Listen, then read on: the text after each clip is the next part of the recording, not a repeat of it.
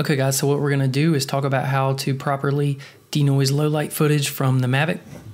So what you want to do first is to take your clip and go ahead and apply Neat Video to it. I've already done that here. Now what you want to do is just select to open it, and we're going to load our profiles. Okay, so from here, what you want to do is just load your profile. I have several that I'm testing right here. Yours will be cleaned up a little bit more.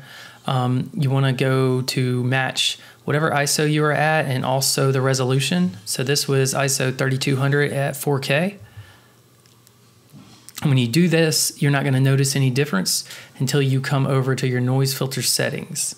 And once you come here, it's going to sort of apply a preset.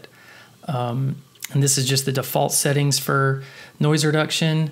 So what you'll want to do from here is come in and go to this 4K low light. Now when we apply this, what it does is it sets everything that just to be optimized for this particular ISO setting. So there's going to be some post sharpening added to the image. If I click this and let go, you can see this is the before and after. And the post sharpening is necessary to bring back a little bit of that detail that can get lost from the heavy noise reduction that we're doing.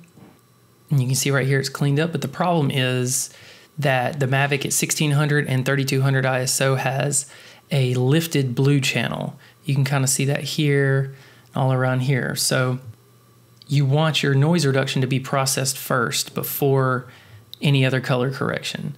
So Final Cut 10 processes from top to bottom. So you load in whatever you're going to use to load your LUT. I'm using Color Finale Pro.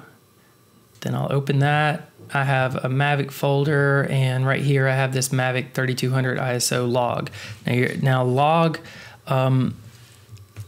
will not work for anything shot in any other profile. So I'll make one for DCineLight too.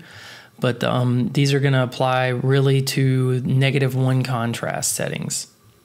Anything more than that, you'll want to dial it back a little bit. So you can see when I apply this there, and now we have a nice looking image.